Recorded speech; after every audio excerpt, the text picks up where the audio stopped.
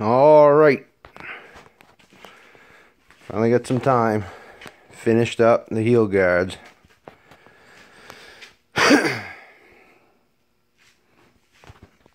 Mounted up very fucking nice.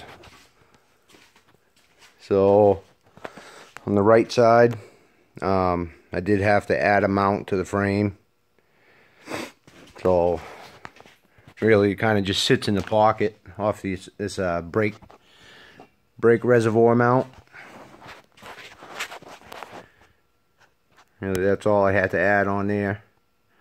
Welded that right to the crevice in between the frame tube and that brace, and it mounts up perfect. Foot peg, same thing. Mark holes out, weld some nuts in them, good to go. Bolt her up. Now for the left side. So this side was the one that I had to modify a little bit. 450 mount for this heel guard.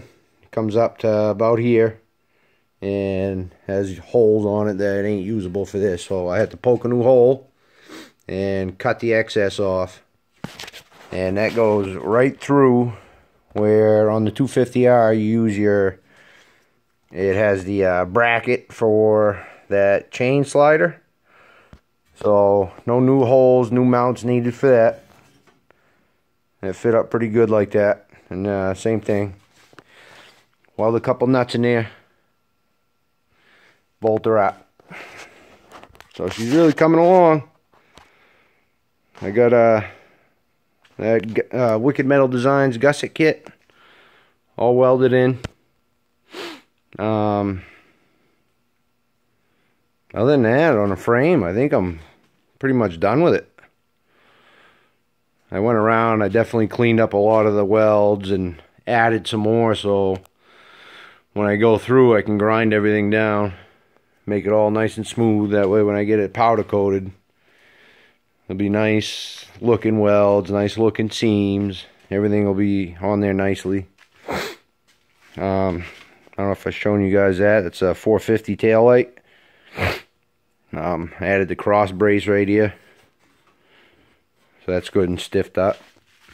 But all that I did was I made myself my own mounts, and pretty much almost the same as the 250Rs. Yeah, uses those rubber grommets and bolts right into the half circles. So we'll see how that works out. Hopefully good. Alright guys, hopefully we'll start making some progress on this. Get some powder going. I got a lot of parts I need powdered. Besides this, I have, oh man, I can't even think of what I got else. All my brackets, you know, fucking pedals, quick change covers, bunch of shit.